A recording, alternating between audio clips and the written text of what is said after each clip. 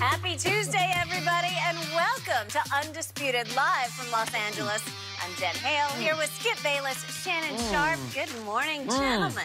Number 2 join the Lakers yet? Oh, there you go. I don't let know. it go. Why? You should let it go. No, why shouldn't I? It's time to move on, Skip. Yeah, He's good. finally recovered. Yeah, I don't wallow in my pity and talk about, oh, he quit on us and he did. We'll see. Let it go. We'll see how this first question goes. It's all going to get rehashed very quickly. All right. Yes, indeed. This morning, we are beginning with the newest star in L.A. Kawhi certainly shook the NBA world when he chose to sign with the Clippers instead of Shannon's Lakers or the Raptors. The Claw already led Toronto to their first NBA title, and now he has the chance to do the same thing for the Clippers. Meanwhile, that other LA team and LeBron missed out on convincing Kawhi to become a Laker, which may have hurt the Kings' chances for a fourth title. The Athletic's Frank Isola wrote this about Kawhi. He's already a two-time NBA Finals MVP who knew that going to the Lakers and winning with the purple and gold would have enhanced LeBron's legacy more than anything. Imagine winning a title with the Clippers while preventing LeBron from getting another ring. That would place Kawhi in a different stratosphere. This move was about Kawhi's legacy and plotting his own future. Interesting argument, Well, Shannon. that's debatable. How will Kawhi and LeBron's legacies both be impacted by his decision to join the Clippers? LeBron's legacy will be unimpacted. You can't undo what's already been done. How do you take those 4 regular season MVPs, those 3 finals MVPs? He's a top 5 in scoring. He's going to be possibly top 5 in assists. I don't believe Kawhi's decision impacts Bron in any way. Now, can Kawhi enhance his own legacy? Sure, he can. I don't know how much about winning titles without having regular season MVPs on that resume, because it's hard for me to believe, Skip, a player can be considered a pantheon great without having a regular season. See, it's easier for me, and I'm not saying it's easier, but to win finals MVP is over 7 games, when the regular season MVP is over the entirety of a season. And Kawhi does not have any on his resume. Now, he and Magic Johnson are the only 2 guys to have multiple finals MVPs before they won their first regular season MVP. Now, we know Magic went on to win 3 of those. We don't know if Kawhi will or won't, but I'm saying he doesn't have any of those, Skip. I don't see, and everybody keeps saying LeBron's legacy takes a hit because Kawhi turns him down. Does Kawhi's legacy take a hit because KD turned him down? Does his legacy take a hit because Kyrie turned him down? Does it? Because they did turn him down, right? They told him no. Yeah. Is it my turn? No, it's not your turn. Yeah, I'm ready. I'm just give you a little food for thought. Oh. They make it seem like Kawhi joined a 25-win team. Did the Clippers make the playoffs? Yeah. Okay, they did. So let me ask you a question. Now, LeBron goes to the Lakers last year. They were a 35-win team, and he brought no one with him. Kawhi joins a 48-win team, and by the way, I'm heading to L.A. Paul George. Holla at your boy. So he gets Paul George, and we're like, oh, my God, did you see what Kawhi did? Did you see what Paul George did? Now, I know a guy that would have done that move, and everybody would have obliterated him. But we're not talking about that right now. Are we putting number 2 and LeBron in the same sense? Whoa. I don't know. You've been trying. Same echelon? I don't know. Hold on. You keep talking about their legacy. I don't think it's comparable. I don't even think it's I haven't said a word about it. Well, you shouldn't say a word. Yeah, I haven't spoken yet. Let the king speak Let right the king now. speak? Yeah. You see, Skip, look. Not that Kawhi, it'd have been very, very interesting because everybody said, well, he didn't want to join the Lakers. It'd have been very, very interesting if Sam Presti said, heck no, Jerry West. Heck no, Lawrence Frank. I'm not dealing you, Paul George. Could have. And if beside you, jury would have said, nah, I'm good over here. I'm not dealing with y'all. What would Kawhi have done? It'd have been very, very interesting to witness Skip, because he showed if he wanted the Clippers so bad, free agency opened up on 6/30, June 30th. He could have signed with the Clippers from out the gate. Why didn't he? Why didn't he do that, Skip? Because he wanted to take somebody along with him.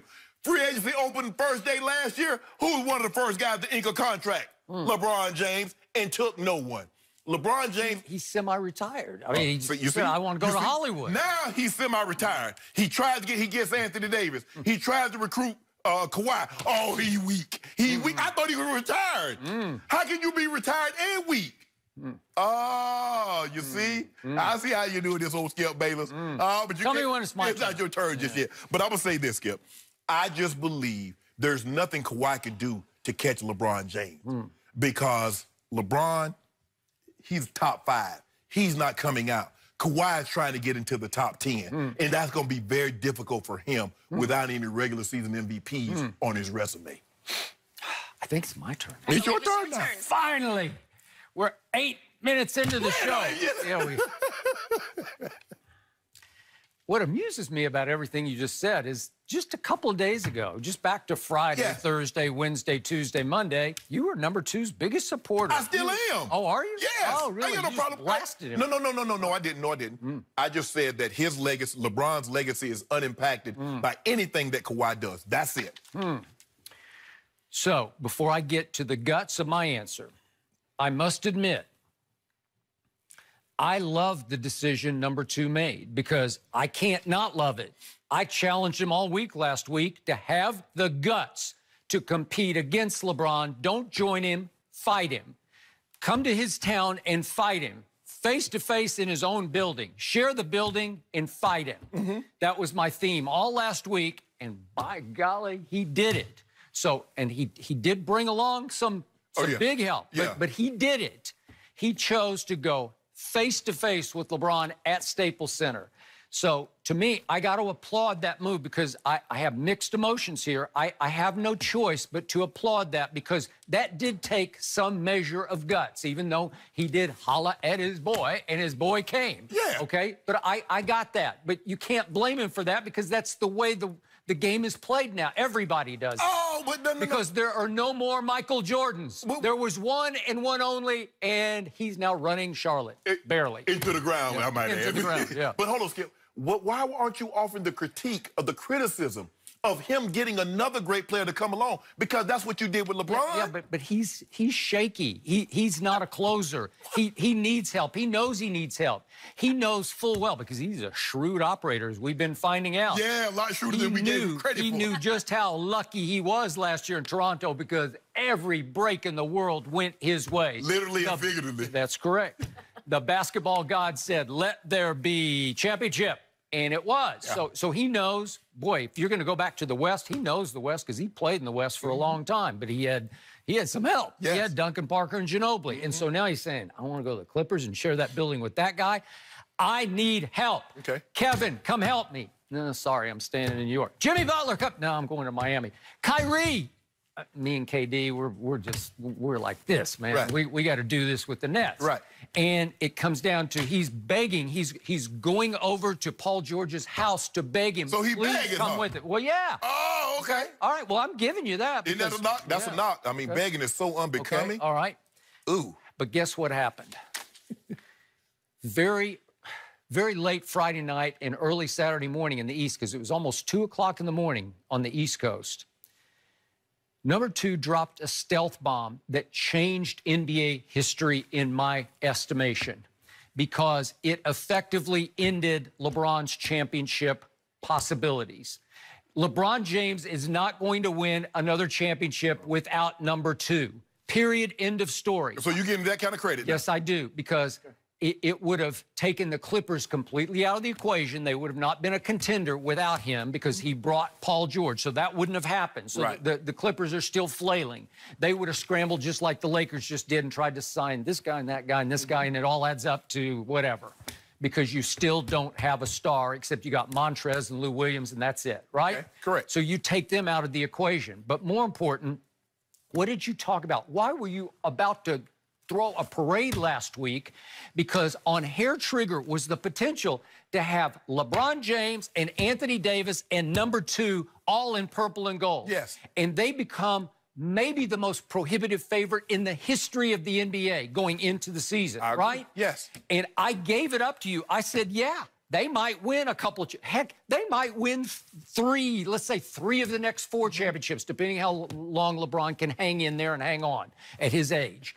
But again, up to 38, yeah, maybe they could win 3 more championships.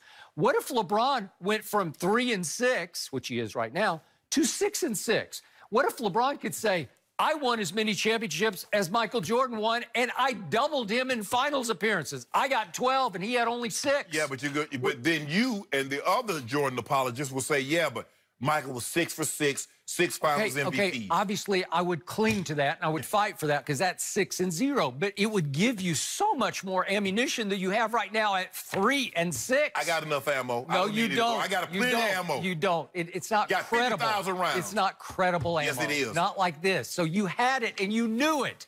It's right there. It's like within your grasp. Did LeBron